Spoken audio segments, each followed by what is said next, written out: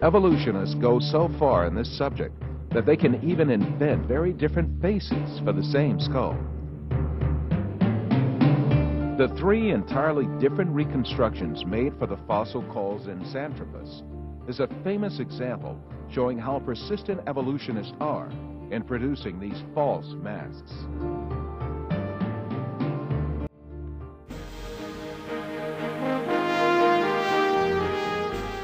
Another intermediate transitional form fabricated by evolutionists was the Nebraska man.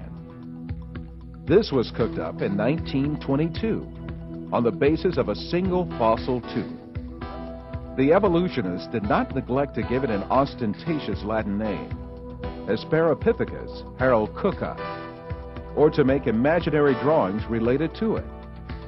It was soon revealed that the tooth that had been the source of inspiration for Nebraska man in fact belonged to a wild pig. Many other fossil skulls have been presented as great evidence for evolution failed one by one. Neanderthal man was advanced as evidence in 1856, dismissed in 1960.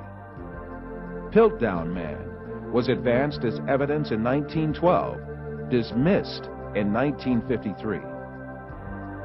Zinjanthropus was advanced as evidence in 1959, dismissed in 1960.